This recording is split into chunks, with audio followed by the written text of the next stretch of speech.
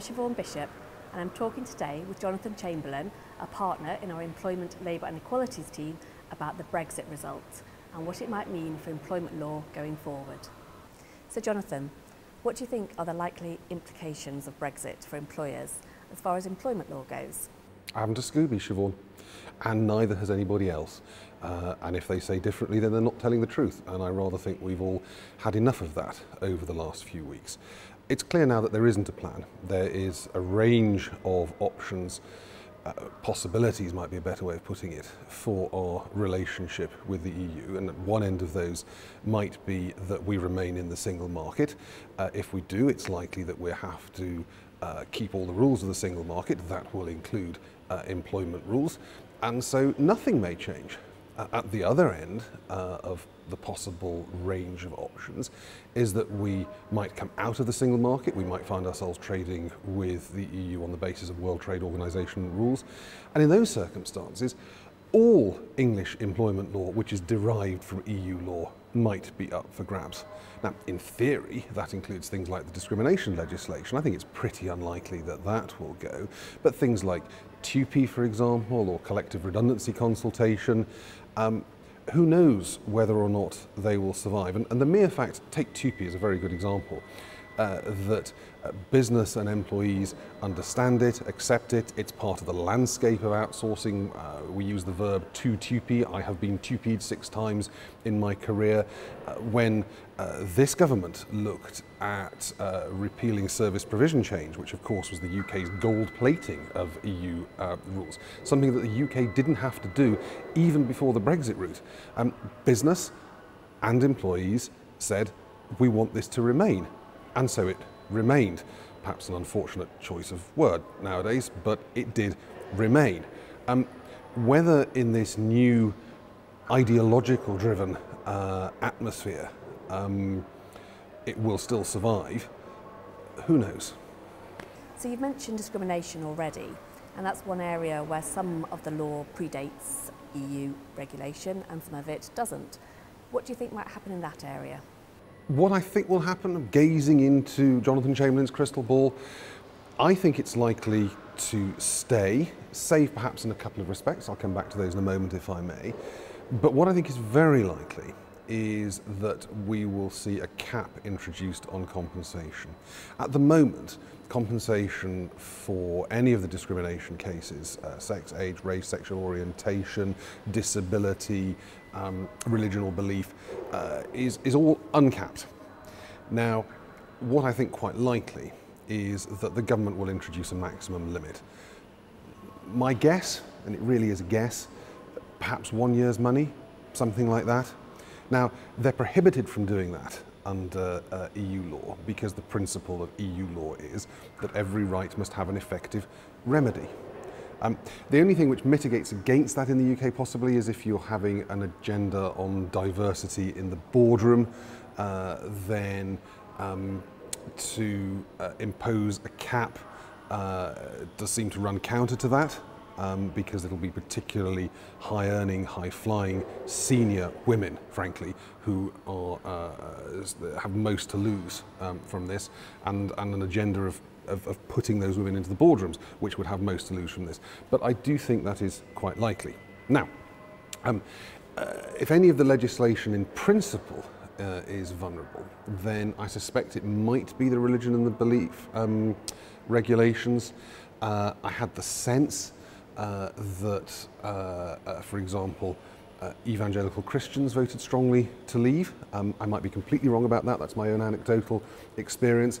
And I think, again, my guess is that that comes from the series of cases that we've seen before the courts, that Christian B&B owners have to allow gay couples to stay, that a Christian registrar has to conduct civil partnerships and gay weddings, that a Northern Ireland baker has to bake a cake, which they don't want to do. And so Christians have objected very strongly to this. And it might be seen as a quick win for an administration to repeal those regulations or in some way alter them to allow that kind of discrimination, and it is discrimination as the law currently stands, to take place. An interesting aspect of that, of course, would be in relation to political belief, because I think there's little doubt at the moment that the turmoil in the markets that has been caused by as a direct result of the decision to leave is ultimately going to impact on people's jobs. And then if it comes to selecting people for redundancy, and you have employees who campaign strongly for exit against their colleagues who didn't, then at the moment, ironically, those employees who campaigned are protected against being selected for redundancy on the basis of this is the situation that they voted for, this is the situation they helped to create, by the political belief regulations. But if those are repealed, then query, would it be legitimate for a business to say, you broke this, now you own it? We shall see. Which areas do you think are less vulnerable, less likely to change going forward? I think that what you might call the basic equalities legislation is going to stay in place. I think the family-friendly legislation is going to stay in place. After all, it's this government, for example, that is pushing for grandparental leave, which goes way further than any EU obligation to which we might be signed up. I think the interesting one will be the collective consultation on redundancies. Now, those rules are wholly alien to the British tradition of industrial relations, but they have become part of the landscape over the last 20 years or so. And query whether a government which is free to repeal them will choose to do so, or whether they will leave them in place. I think that's the one that's really hard to call. Finally, and you've touched on this already, employees are going to have concerns about their own positions. So, for example, their status as migrant workers or their future prospects. What advice are you going to give to employers to deal with this uncertainty? Well, this is already happening. I know of one employer where the Polish workers formed a delegation and came to the chairman to ask what was going to happen to them. So there is a lot of concern amongst EU nationals, other EU nationals working in the UK, as well as concern in the workforce of UK Limited, UK PLC, as to what's going to happen to them. So I think in practical terms, what we have to do is this. The first step is reassurance. Nothing is going to change in the short term. Okay? No non-UK EU nationals are going to lose their jobs immediately as a result of this. They need to be told that they are safe. And the second part of that is we still need to promote safe places for people to work in.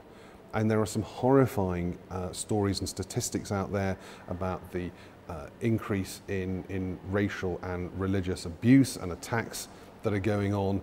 The discrimination laws remain in full force and effect, and the tribunals will expect employers to police them ruthlessly, vigorously, perhaps even more so at this very difficult time.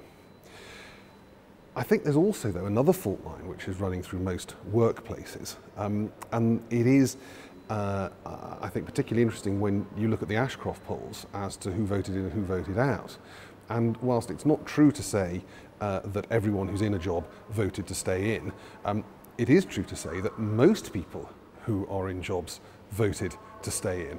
And it follows that in most workplaces, most of the people will be on, as it were, the losing side in this debate. And we already know that there's a lot of shock, there's a lot of anger about this, and this is fracturing families. So goodness knows what it's doing in workplaces.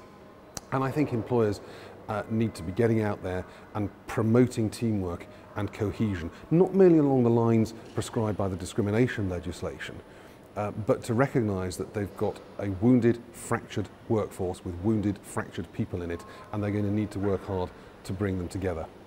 And the final point for employers is, it is okay to say that you don't know what's going to happen.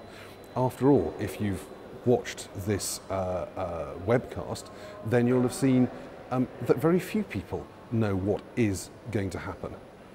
But what you do need to be able to do is to show, unlike, if I may say so, some of our politicians, you have prepared for every eventuality, that you are ready to take the business forward, people's jobs forward, people's careers forward. Thank you very much, Jonathan.